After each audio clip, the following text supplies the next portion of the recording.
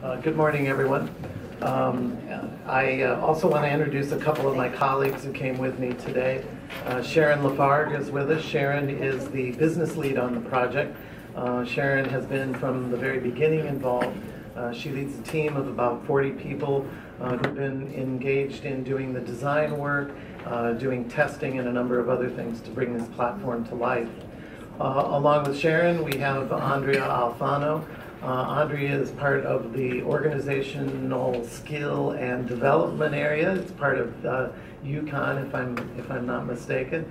Andrea has been very involved in the training and education component of rolling the platform out, the change management activities, and a lot of the communications work that has gone into the project as well. Just to remind everyone, the Impact Initiative is the modernization platform, if you will, to replace the 27-year-old old green screen system that was known as EMS. It's the new eligibility system for the Department of Social Services. This project began approximately 3 years ago, and the update that I'm going to give you today will reflect how far we've rolled it out and what we have yet to do in terms of implementing the new platform in the field offices and with partners like you. I know some of you are using the new system. Back in October, on October 11th, we launched our pilot. The pilot was in our Middletown office. There were about 72,000 clients in the Middletown office at the time, and we were able to convert over around 60,000 of them, which is about 83% of the client base in the Middletown office was converted at that point in time. The reason that we don't convert everyone is, quite frankly, data. We often have data issues in this old platform, as you might expect. There's a certain degradation of information over time. So we go through a whole series of rules and checks, and if a record is ready to convert, we convert it. Yet there are records that are not ready to convert, and therefore we leave them behind in the old system until we're able to review them, do research on them, assess them, and then convert them later.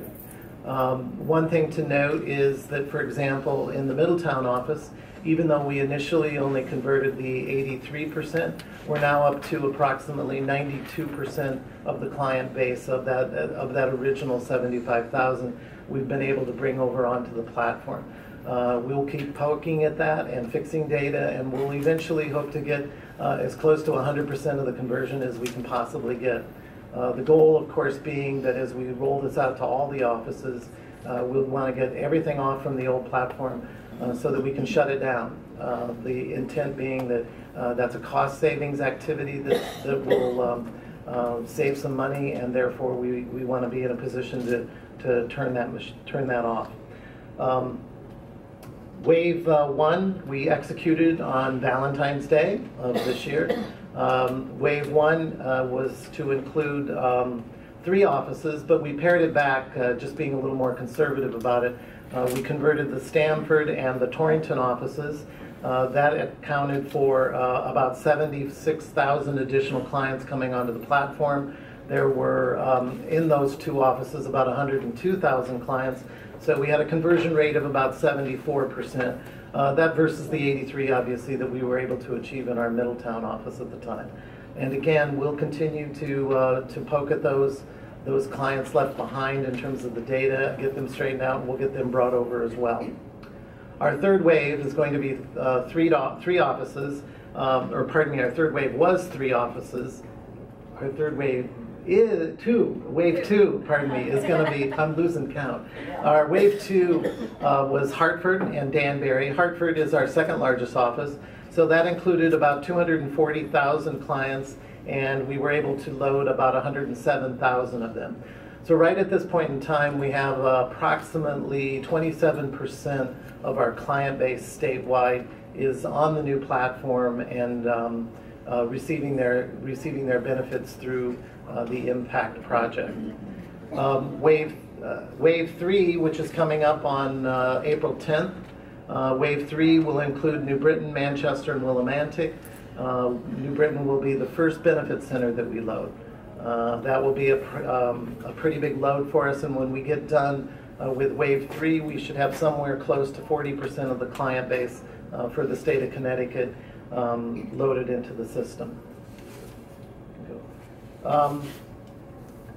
I mentioned the data fixes that we're doing, and how do we keep up with those, and how do we keep moving them forward, along with any issues that we find in the platform or any enhancements we want to make. We do a release, what we call a code release, that's done.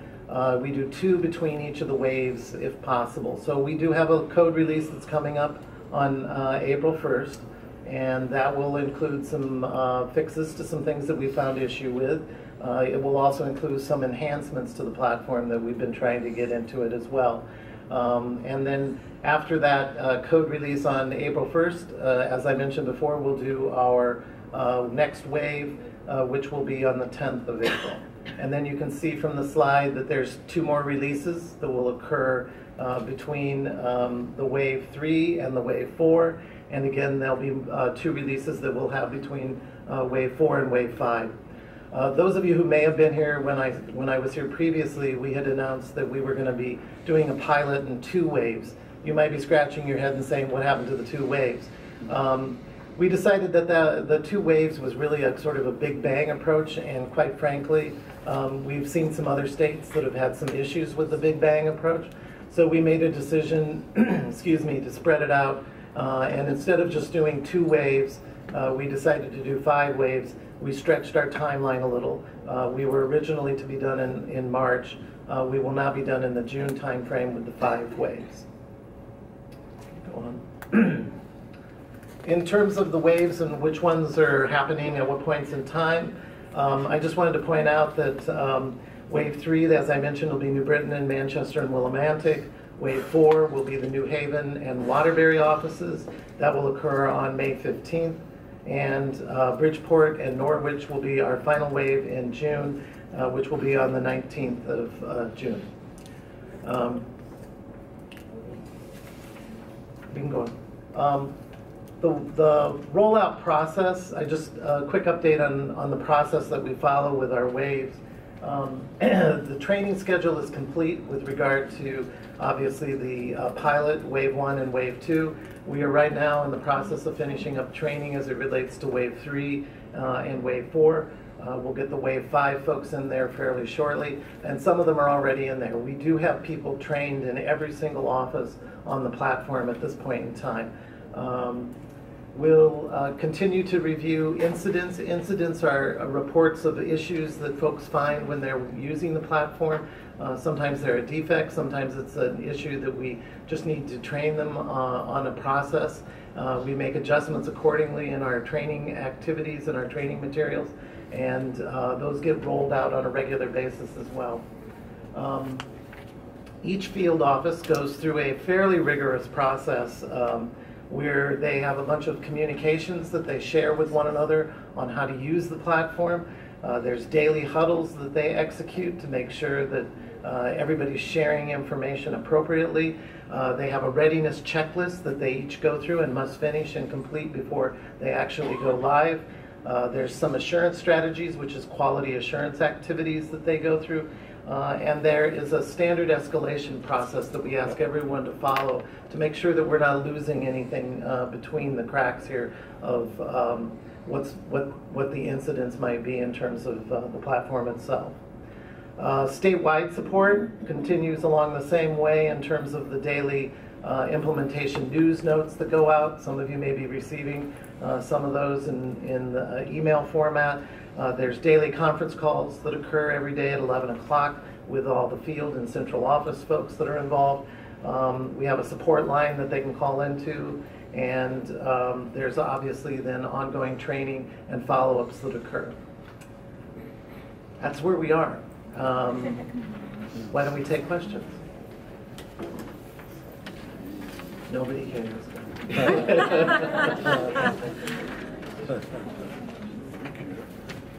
guys, you might need the mic. They know all the answers. This is a simple question. Carolyn Kyle from Eastern Protest Car. Now these are the things you've done as far as wave 1 and 2 behind the scenes. Has the clients, are they aware? Has it affected any of their cases or their services? Yeah, there was a brochure that we issued to all the clients in any of the catchment areas that went out prior to the wave or prior to the office shifting over, so they were made aware of it. We also had a communications plan that we executed that involved all the key stakeholders. There were many of you should have probably received one of those. If you didn't, I'm not sure exactly what groups received the announcement that was happening. We informed all the legislators that were involved in all the catchment areas as well. So there was a communication that went out to folks. Okay, but what I'm seeing is, has been smooth thus far. Yes. Mm-hmm. Yes. We have questions of both ends.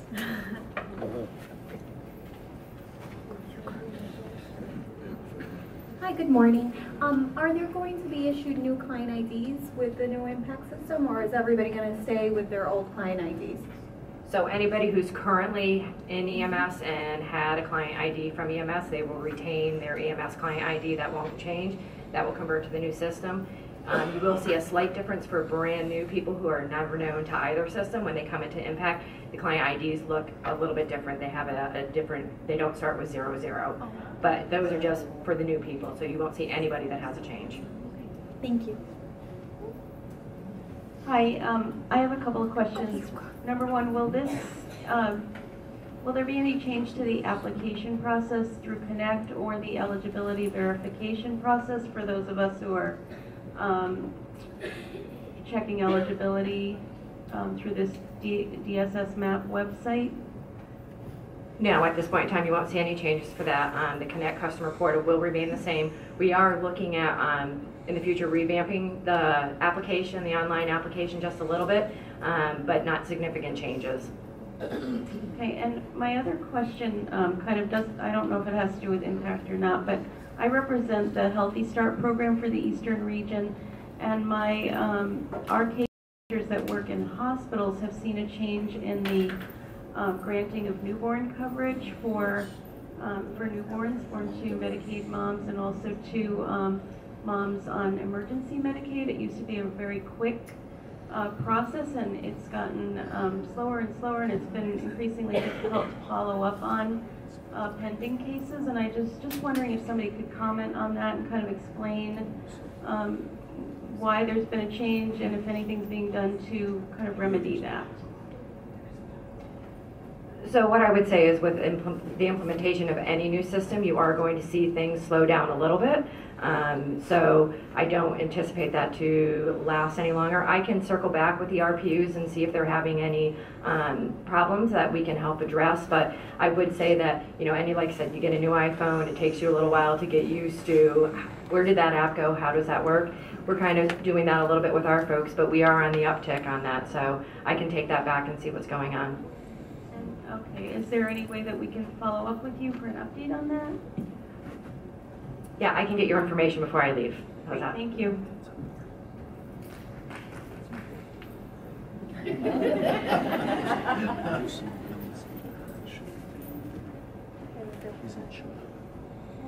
Hi, I'm Lucy Potter from Legal Aid in Hartford. Just a couple of questions. So Impact are the new notices format? Will anybody on Impact will now be getting those new notices? Okay.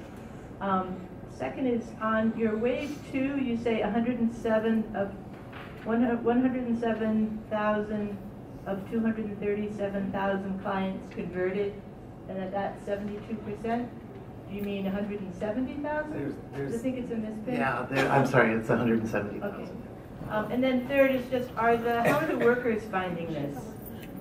Is there any enthusiasm compared to yes? Yeah, well, some of them are out here, so they might want to respond to that. Are you loving it? They do. As with anything, there's certainly a learning curve, and at first, as we totally expected, things were a little bit slower, especially with applications, but they very quickly come to speed with that. As you can imagine, the training initiative has been a huge undertaking, the biggest that I have ever seen in my time in DSS. And one of the things that Connecticut has done is, as people come out of training, as Matt was saying, We have people trained in every office, even if that office is maybe not live. The field operations management has people practicing I shouldn't say practicing, they go into Impact every day for an hour. Once they are trained, even if their office is not live, they are in that system. And the result, we are finding now that because that was happening, when the next offices are coming up in waves, that we don't have as many, it's quicker. And there's so much other things from some of the Middletown pilot office staff are here. Certainly it was harder for them, but some of their best practice stuff that they've done is shared along the way. So I think the staff are happy with it, but of course, you know, it's a big, big change for them. So we're seeing, I think, really good results. Hi, I'm Kathy from T-Corps.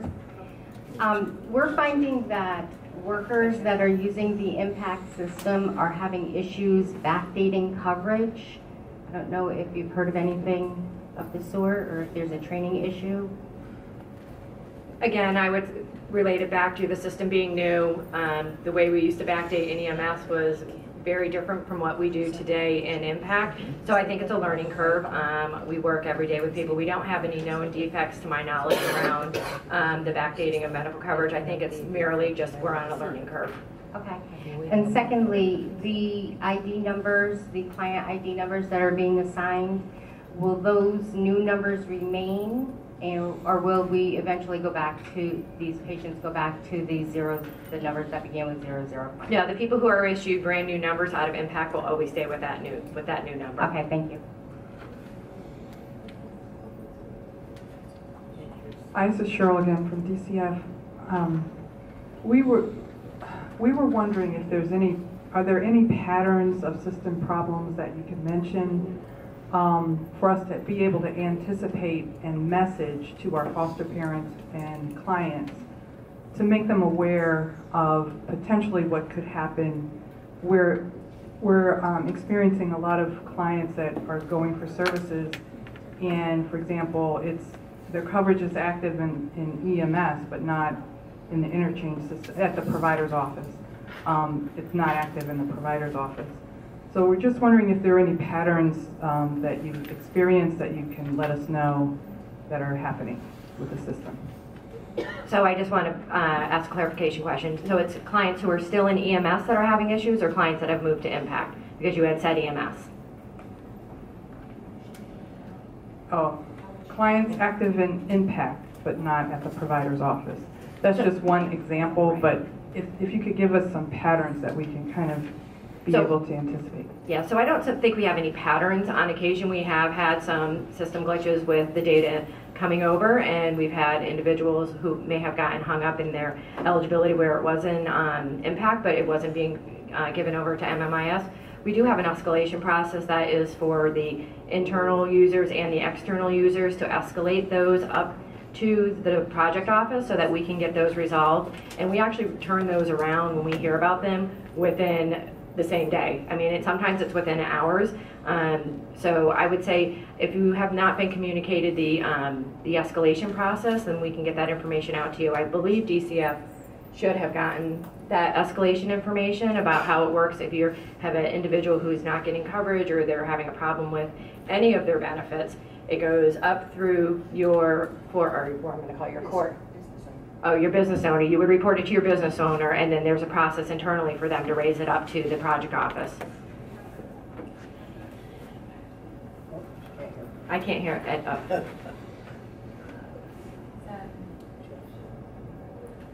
Yeah, we have that connection. That wasn't my question. It was just trying to be able to anticipate, you know, what some of those system problems might be. Honestly, I don't know how we anticipate them because they pop up and then we usually correct them right away. So I don't think we have a pattern that I could really clearly explain to you. So, thank you very much. Can I just make a comment? So I wonder if it's a more general message that you want to say to DCF foster parents, that if you have an issue around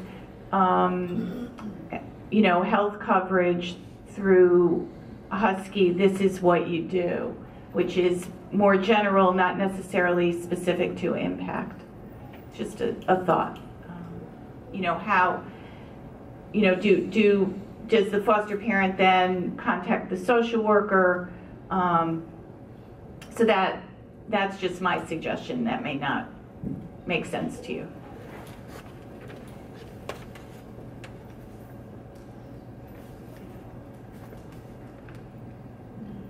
Hello? Oh. Yeah, we have that pattern already established, so thank you very much. I have a question, actually. So my question, I assume people in the room understand that the system, the computer system impact is deals with all of the different programs that are administered by the Department of Social Services. So if you're on SNAP or temporary family assistance, state supplement, Medicaid, right? So in terms of the connection between Access Health CT and that eligibility system and the new impact system, how does that work, or how does it improve the connection between those two systems? So with the implementation of impact, we've actually gone to the automation of the PDFs. So we do have real-time transactions coming over from Access Health. They make it into impact. Impact auto-populates the information and it goes off to MMIS right away. So somebody, as soon as they get their grant notice, it's going straight out through the system and they have their eligibility right away. So that's been a huge thing. It's not completely, those are only for the folks in impact, so just keep that in mind. It's not for the folks who are still in EMS.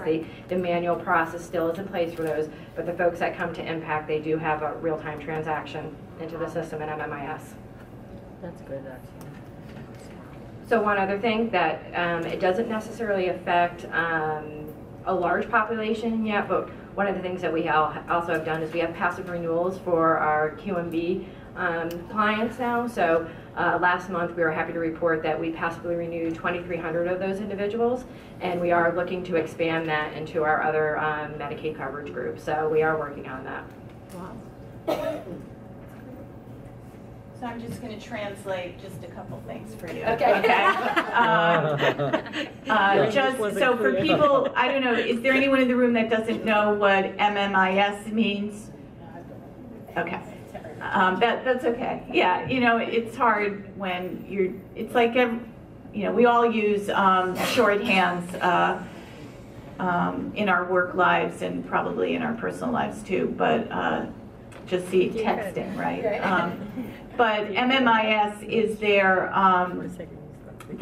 medical computer system, so that's where the providers can see or verify that somebody is on the Husky program. Is that fair? Right. Yeah, it's essentially, it's our interchange. So it's our interchange with all of our providers. So once Impact sends that eligibility to their computer system, your pharmacies, your doctors, your providers, that's what they're calling into to see if this person has eligibility. So it's our insurance housing.